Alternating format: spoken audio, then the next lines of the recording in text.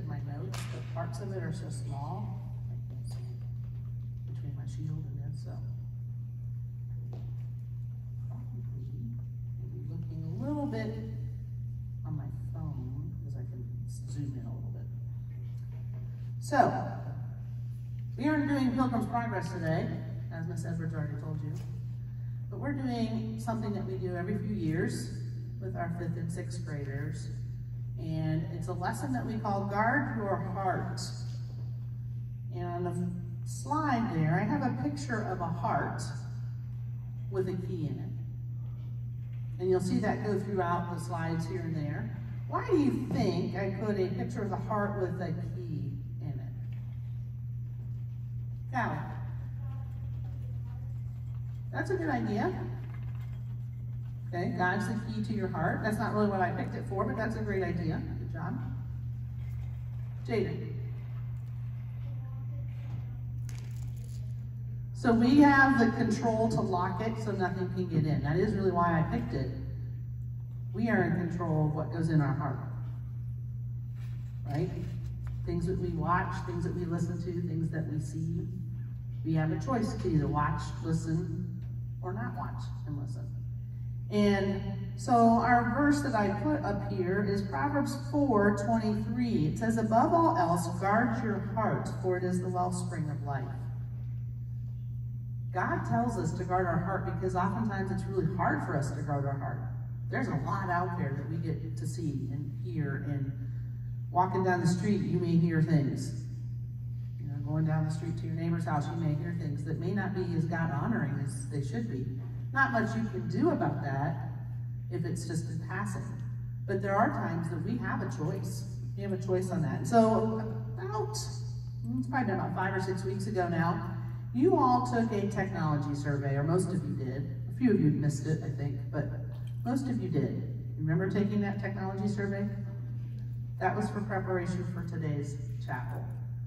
So, I have the data part for you, because I'm a math person, you know. So I asked a question about how many people have cell phones in the 5th and 6th grade. I'm gonna look on my phone. Can you see it up there on the screen? It's been interesting because we've done this survey many times. I've changed it a little bit. And the numbers have changed a little bit. So about 2/3 of you, I converted for 6th graders from my percentages to my fractions. 2/3 of you have a cell phone. So those of you that are home telling your parents, I'm the only one that doesn't have a cell phone, wrong. There's about 1/3 of you that don't. Okay, so about 1 in 3 of you are cell phoneless. And that's not a bad thing. Okay. That number has gone up a little bit since the last time we did it. Last time it was a little less people had cell phones. Then I asked a question about, I asked lots of questions. Not all of them made it into our chapel, because otherwise you would be here all day. Television and movies.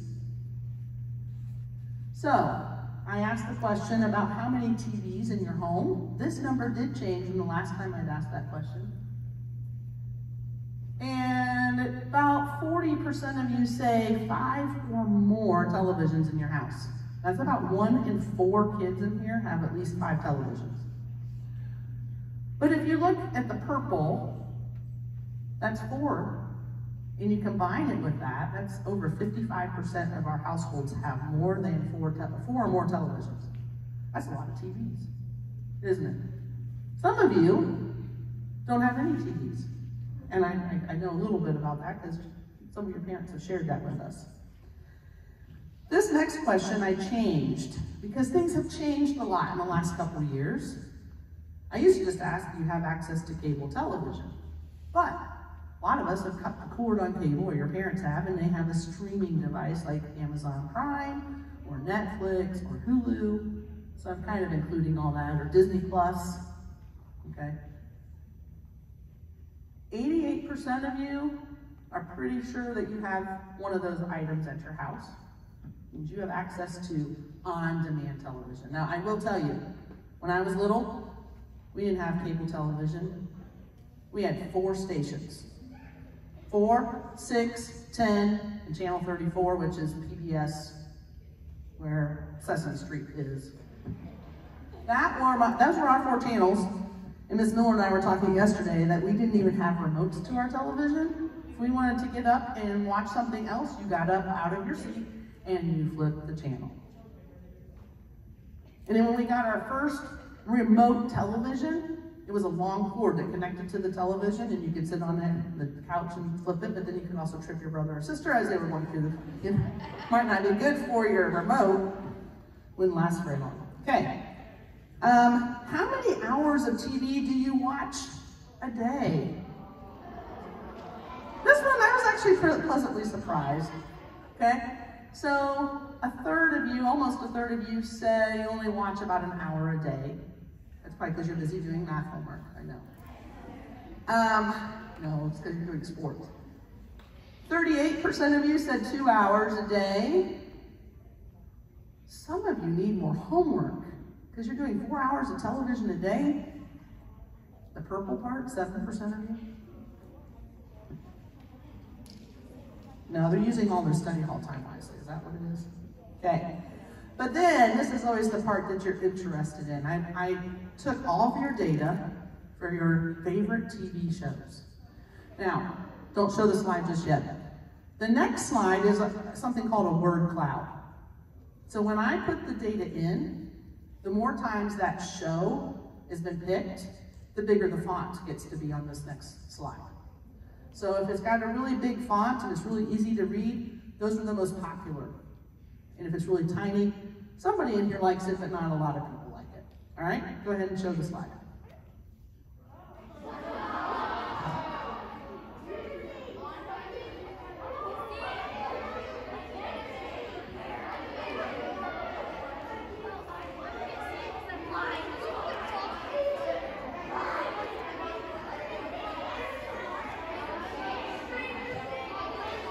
Yes, Stranger Things made it up there. Bigger than Star Wars. Okay, all right, quiet it back down. You can look at it for just a second. So that finished our TV part of our survey, and then we moved into watching movies. Now, that has changed in the last year, because I used to ask how many times did you go to the movies? Well, have very many of you been able to go to the movies in the last year? No, because the movie theaters were closed for a good portion of our last year, Jax. I don't know where you were going, but most of it was recently you could go. But in the last year, you probably couldn't go a whole lot. So I changed it to either going to the movies or watching a movie with your family or with your friends.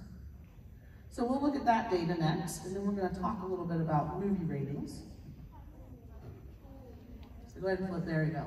So once a week, so maybe it's your Friday night family thing, kind of like what we do in our house. 45% say they get to watch a movie.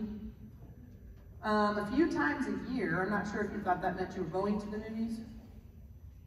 I don't know, maybe you only watch movies a few times a year, but that was like 25% of you that said you only watch movies a few times a year. Nobody said never.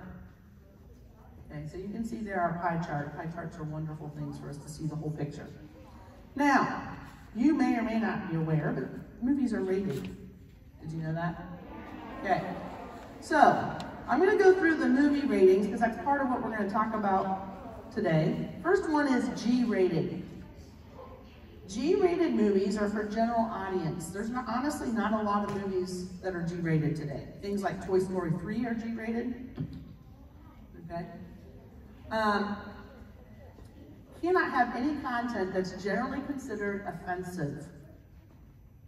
So even mild humor, like what I would consider 5th and 6th grade humor, and where's Diego? Probably wouldn't make a G-rated movie, Diego. Okay? He knows what I'm talking about, but anyway. So G-rated movies are really just very low-key. There's nothing in it that's going to really offend anyone. There's not any language in it, right?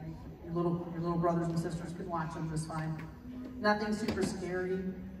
Okay, next one is PG, and that's parental guidance. That means your parents should probably know what's in the movie, because there might be some things in there that are possibly a little scary, or some things, but not a whole lot. The next one is PG-13. What is the 13 for? Emily?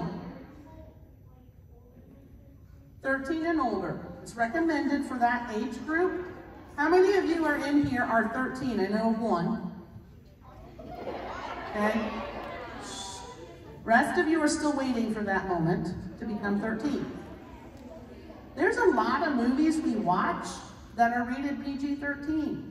Now, it's up to your parents, okay? I'm not saying you can't, but I will tell you something. When I was growing up, there was no PG-13 rating. It was just PG. So if you are watching a movie from before 1984, like Indiana Jones and the Temple of Doom,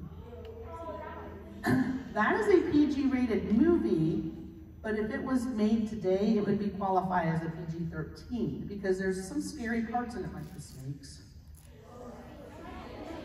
I have the same love for snakes as Indiana Jones, which is no love at all. So that movie would be considered PG-13. So if you're watching an old movie, a classic from way back when, it may be a PG-13 movie today. Because it might have scary elements, it might have more language in it. The next movie rating is R. No one under the age of 17 can go to the movie theater without an adult with them to go see rated R movie. Okay?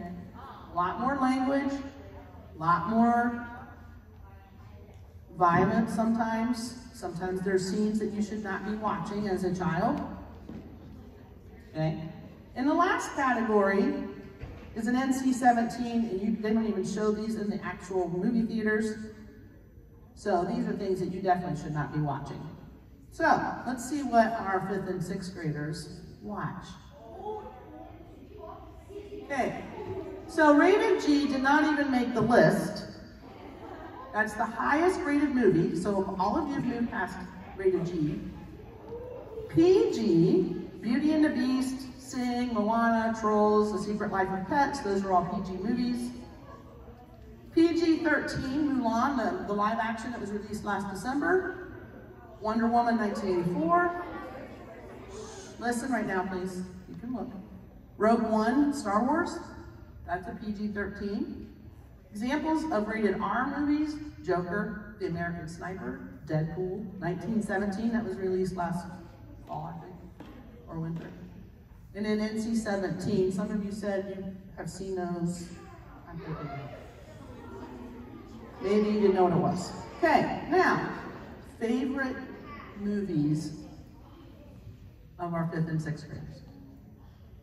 I think Mrs. Mack will be very happy to see some of these.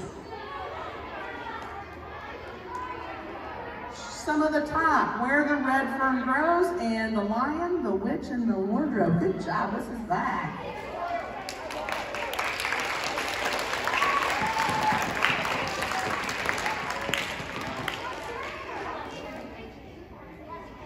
Okay, another area, video games. Okay, so the first question I asked was what types of video game systems, and this has obviously changed over the years.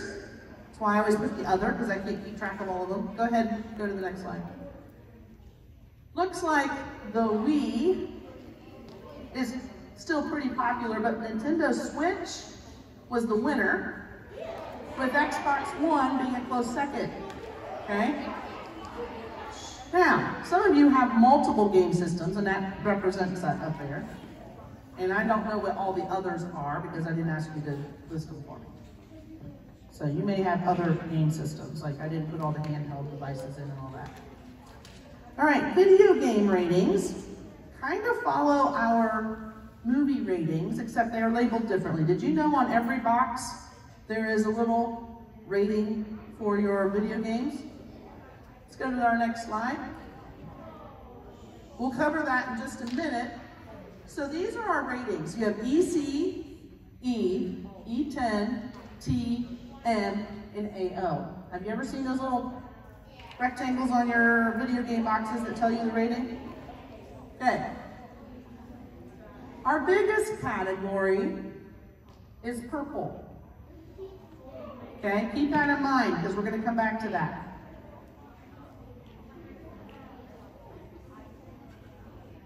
Early childhood, I didn't even put up there because I figured you were all past that. Those are like your little toddler games. But E is intended for everyone. So no matter what your age is, it's safe for you to play that one. Okay? E with a little T and a 10, or 10, sorry, E and a 10, that is for 10 and up. Okay? On our next one, we have T for teen, like Super Smash Brothers is teen. Okay? That's what it is. Okay? So you can see up there that that contains some violence. It's probably because you are smashing each other for violence, okay? But it is pretty minimal as far as there's no blood and gore in Super Smash Brothers. M. M was our purple category. That means it was our largest amount of the highest rated game that our intermediate school plays. M stands for mature audiences. That would be like rated R movies. Okay? Those would be very similar to each other. The content is generally suitable for ages 17 and up.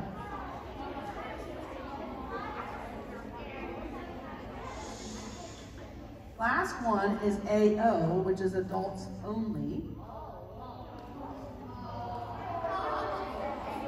Okay?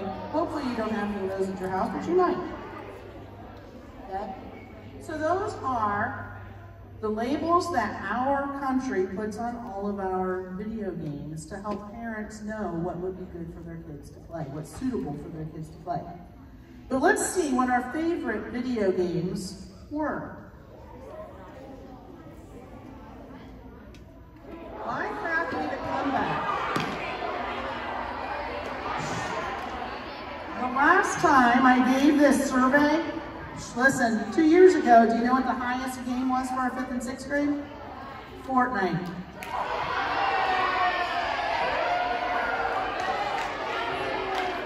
Still on there, but not quite as popular as it was 2 years ago. What? I don't know. All right, so that brings us to our last topic, and then we're going to talk just about a few things before Miss Edwards comes. And that's on music. Okay? Listen. Listen. There are two types of music, pretty much two general categories. You have the secular music, and you have our Christian music. Okay? Secular and Christian. Secular is just like people that sing. They aren't singing necessarily for God's glory, they're just singing because they think that they have the best voice in the world, okay? Christian music, same thing, except now they are singing about God or their love for God or things like that, okay? So, let's look at our results on percentages here. It's okay, I'm going to go through it. So, the rating was 1 through 5, 1 being you hardly ever listen to secular music or you do not listen to it, 5 being you listen to it a lot. And so if you go from left to right, for those of you that can't see the numbers, about 10% of you hardly ever listen to secular music, 24% of you sometimes, and then it keeps going on. We have 20%, 18%, and then 28, almost 28% of you listen to it all the time. Christian music goes from 4%, hardly ever listen to it, all the way up to number 5, which is about a fourth of you, okay? Listen to it like all the time. So you can kind of see where we are. Now, our favorite secular music.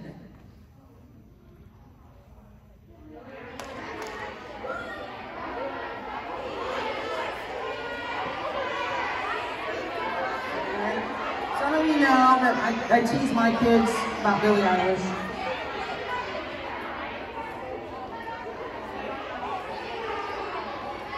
Okay, and then our favorite Christian music artists.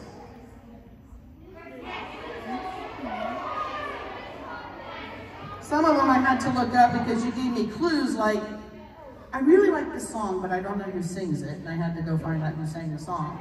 So, but I figured that out. Now, we looked at a lot of data, so I'm going to ask you to stop talking and listen for just a minute, and then Ms. Edwards will come and wrap things up. We looked at a lot of data. We started our lesson with guarding your heart, right?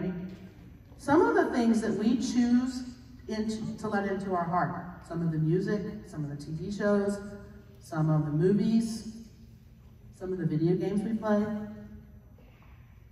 are probably not really what we should be focusing on. We could say all we want, I'm just listening to the music because I like the beat. But there's a whole lot of words that go with some of those things that get into your brain. You know, because I make you sing silly songs in class. You know, and if you can remember those songs, you will remember them until you are old and decrepit. You will be singing, not a horn square. All right, you will all remember that song. Okay? Those words still get into your brain. If you are filling up your mind with all those things that maybe you shouldn't be, it's there. I would appreciate if you guys stop talking, please. Thank you. We've got to be careful. We hold the key to our heart. We can choose to lock it out and only watch things that are God-honoring and pleasing, and to listen to things that are God-honoring and pleasing. Doesn't mean every secular artist is horrible. Not at all. Okay? But we have to choose and be careful. So, Ms. Edwards is going to come and do the second part of our lesson for today on guarding your heart.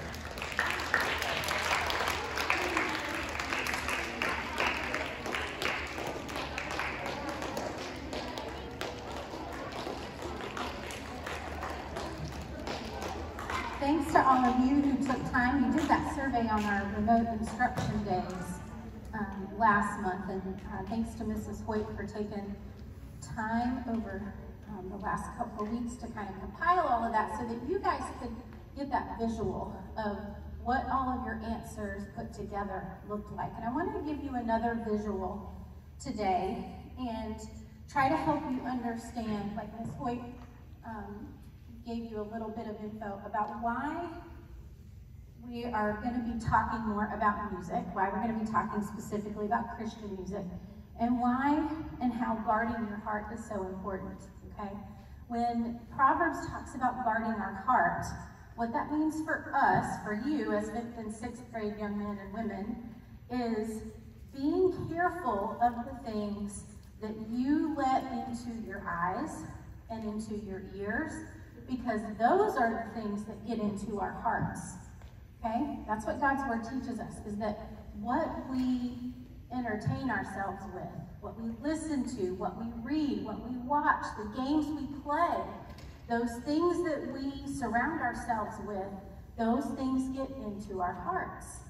And the reason it's so important to guard those is because God's word also tells us that those things that we put in are gonna come out in some way.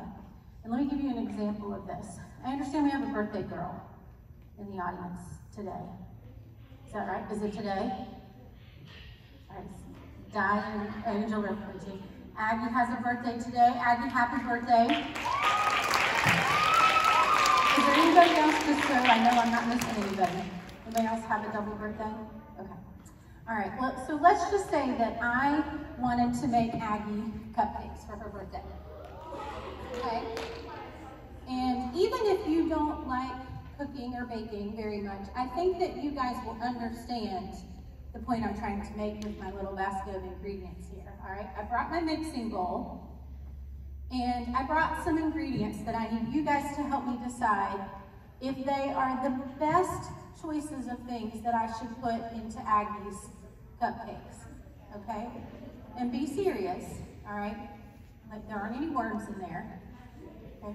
Intermediate teachers, we've had some experience with that, right? Okay, I'm not putting any worms in her cupcakes. All right, I brought some eggs. Okay, I should put eggs in her cupcakes.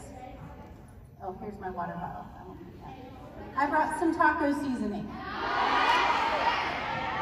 No. I have some sugar. Yes. Sugar needs to go in cupcakes. I brought some oil. Yes. I have an onion. No. Now remember, I'm making these cupcakes. Her brother is not making them. Okay, I'm not putting onions in her cupcakes. I brought chocolate chips. I have tomato sauce. No. I have mustard. I hear some yeses. You guys don't have to eat these. I have some flour. Yes. Yes. I have some vanilla. Yes. Okay. Now, as fun as it might be to play a joke on somebody sometime and make them tomato sauce, taco seasoned onion mustard cupcakes, okay, for their birthdays. I actually did see somebody post that they made April Fool's Day cake pops for their kids with Brussels sprouts. You seen that? What a horrible mom joke, right? This way, you would never do something like that to your kids, would you? Now, even though we can laugh about what those things might taste like, we love Aggie, and we want to bless her with something delicious for her birthday, okay? Not with something gross. And you guys know, even though you might not have the exact recipe down, you know the things that should go in cupcakes. If what I want to produce in my oven today is cupcakes for Aggie's birthday, you know the things that I need to put in those cupcakes. I need to put the right amounts. I need to stir and mix things just right. I need to bake them exactly like the recipe says, because if I don't follow those directions with the right ingredients, I'm not going to get cupcakes. I'm going to get something disgusting. And that's kind of like this next verse. You know, I thought as we left off Christian's journey before break, we talked about how his book is his map, right? And just like us, when we're along this journey, we've got to look in our book. We've got to say, what does our book have to do? And Ms. Hoyt's already given us some good references, some good verses from our book. And this next one, Ms. Chloe, you can go ahead and click to this slide. Oh, let me ask you these questions first, too. Ms. Hoyt put together some reflections for us to think about. As we think about all the fun data that you guys have provided and the results that we've looked at, we need to ask ourselves some questions. You need to ask yourself these questions as you think about the video games you're playing, the music you're listening to, the TV shows you're watching, and those things that you are allowing into that locked heart. What are you unlocking it for? Are those things God-honoring? Do they help you build up other Christians? Are they helping you be an encouragement to others? What do the things that you are playing and listening to and watching, what do those say to others who know you that aren't believers in Christ? If they know that you are, but you play certain games or watch certain things or listen to certain songs, what does that say to them? Can they tell that you're a Christian by what you watch and listen to and play and what you say no to? Do your actions and do your choices help strengthen your testimony to them? If Jesus was sitting next to you at the next movie you watched or the next song that you listened to, would he be pleased with your choice? And what, if anything, do you need to do to change? And when we look a little bit more into our book, into another verse, this verse is from Luke chapter 6. The good man brings good things out of the good stored up in his heart, and the evil man brings evil things out of the evil stored up in his heart. For out of the overflow of his heart, his mouth speaks. So think about my basket of ingredients. If I put all the right things into that mixture, what I'm going to get out of it is what I intend, right? I'm going to get cupcakes if I use chocolate chips and sugar and oil and eggs. If I put that other stuff, am I going to get cupcakes? No. I'm going to get out of something what I put into it. So if I'm going to get out of myself the right things, the things that are God-honoring and that are pleasing to Him, I need to make sure that the things I'm putting in match up with that. That I have to be putting in the right messages, and I have to be putting in the right qualities in order for that to be what comes out.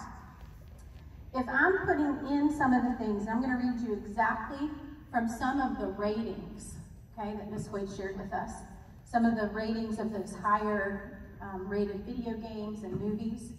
If I put in crude humor, if I put in violence, if I put in bad language, adult content, things that are scary, things that are inappropriate, things that are offensive, if I let those things come into my eyes and into my ears, this verse in Luke says, my heart's going to fill up and it's going to spill out what? Is it going to spill out goodness and things that are God-honoring? Not if I'm putting in bad language and scary scenes and violence and things that are offensive. That's not how it works. I'm going to get out what I put into it. If I put out, or if I put those things in, what I'm going to get out of it is I'm probably going to be a dishonest person. I'm probably going to model what I see in those movies and in those TV shows.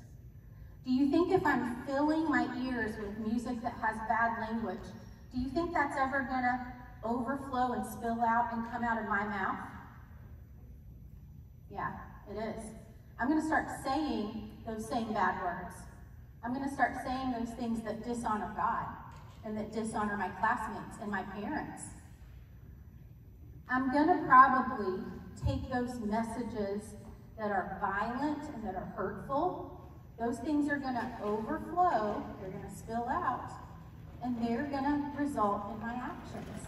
I'm going to think it's okay to hurt people. I'm going to think it's okay to be violent because that's what I'm putting in. So that's what's going to overflow and come out. You know, one of the things that we have to do is, again, look at another part of our book. And so you can move to that next verse. Let me ask you one more thing.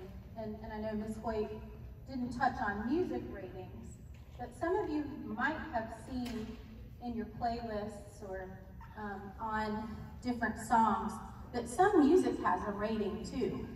Have you ever seen an E by a song? That's a rating that means explicit. That means it's like an R-rated movie or higher. It's music or it's a song that has lyrics in it or topics in it or maybe scenes from a video that are not things that are appropriate for preteens, things that are appropriate for children. Now, when you think about those movie ratings and that scale, you know, Ms. Hoyt talked about how at one time there wasn't even the PG-13 and how that has changed. And you might think about those ratings, or especially when it comes to music, okay? You might think, you know what, well, at least I'm only listening to the song that doesn't have the E rating. I would never listen to that one, but I'll listen to this other one because I really like this artist. They're my favorite singer. Who makes those ratings? Who gives a movie a PG-13 rating? Who gives a song an E for explicit rating? Who gives a movie a G rating? Think about that. Where does that come from? And what should we be using as a guide for what we're letting into our hearts and into our ears and into our minds? Our guide should be what? What is Christian's map? Grayson's holding it up. Christian's map is his book. Our map is God's word. Do you think any of those ratings come from verses in the Bible? They don't. It's not God's word that gives those ratings and say, oh, this one's just a PG, it's okay for you. Or this isn't an explicit song, it's okay for you to listen to. Those ratings are not given by the same map that we're supposed to be using. So we still need to even be extra careful, even when we're deciding on which of those things we want to allow into that locked heart. This next verse in Philippians is one that really is our guide for what we should be allowing into our hearts and into our minds. You guys are familiar with this. It says, finally, brothers and sisters, whatever is true, what is noble, what is right, what is pure, what is lovely, what is admirable, if anything is excellent or praiseworthy, think about such things. So if you're going to only think about things that are true and right and admirable and praiseworthy, you have to guard your heart and your ears and your video game console and your music sources and your TV watching and listening. You've got to make sure that the things that come in are all of those things too. Because again, my recipe for Agnes cupcakes, I'm going to get out what I put into it.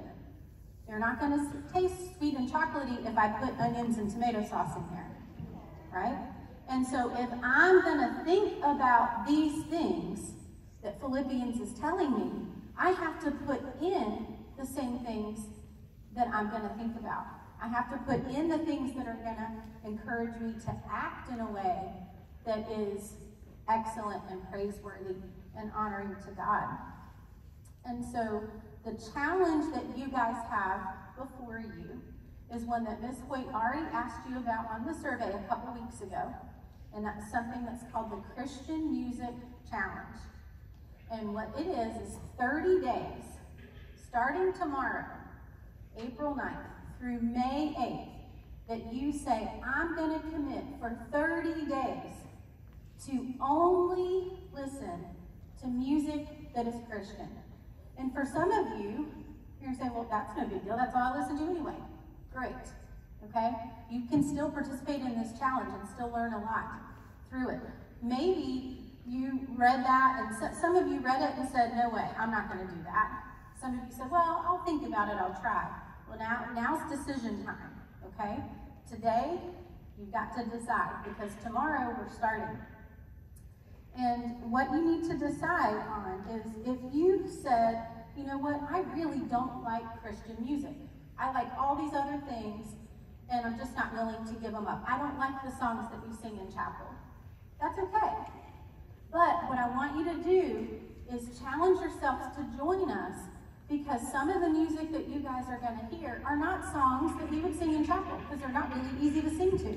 And girls, you did an awesome job today on that one that was not so easy to sing to, okay? Some have lyrics and some have beats and some rap parts that are not really easy to join in praise and worship. But what we're going to do as a part of our challenge is every day in class, guys, put your hands down for just a minute, I'll take some questions at the end.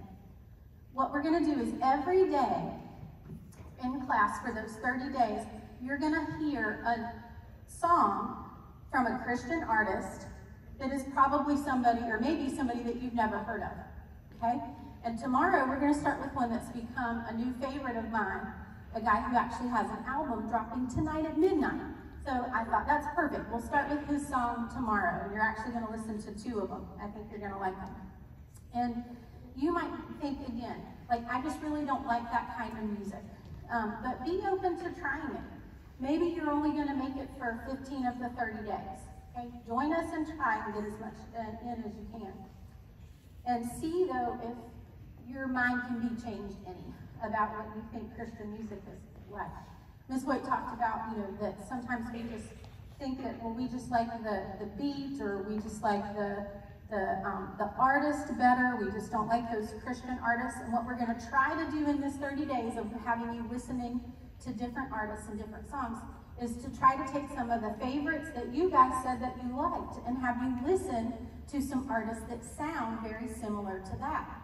But the difference is not so much in the sound of their music. Where do you think the difference comes? What do you think is really the definition of the difference between, like Ms. Hoyt said, Christian music and secular music? It's not in the music part. Eli, what's the difference?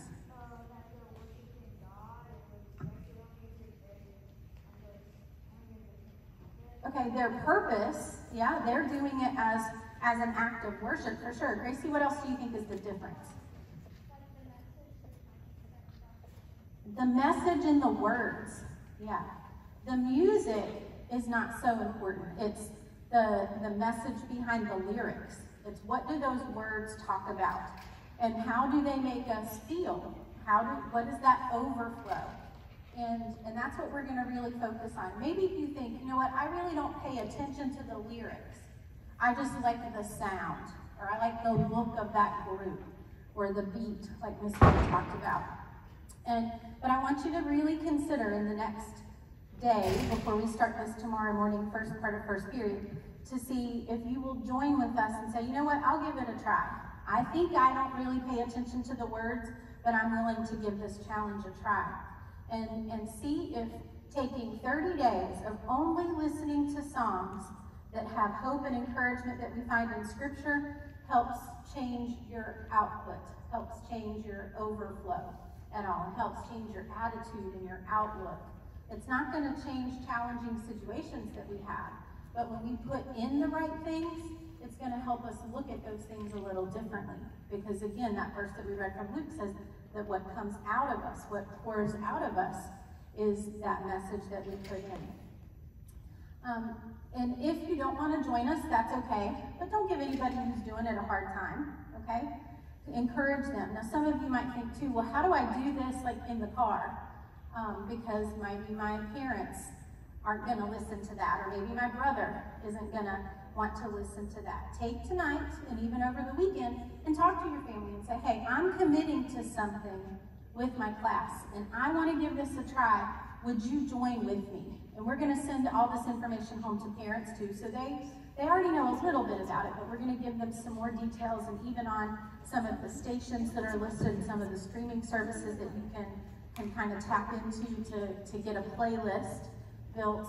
And encourage your family to support you in that.